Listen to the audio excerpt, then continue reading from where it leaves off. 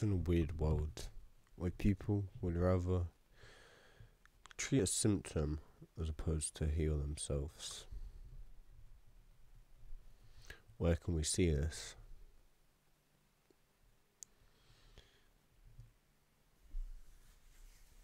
We see this everywhere. Somebody gets ill, prescribed medicine.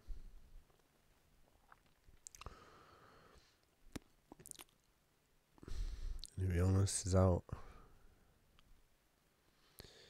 You need to protect yourself against it instead of actually building up a strong immune system from exercise, good diet, good mental health, cold showers, positive thoughts, etc.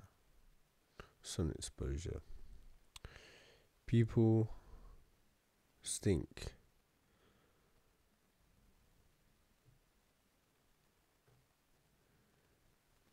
How do they treat that? They have a shower.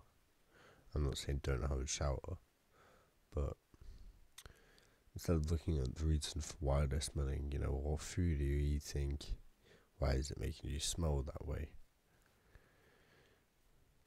They instead are more concerned about treating the symptom instead of finding the cure.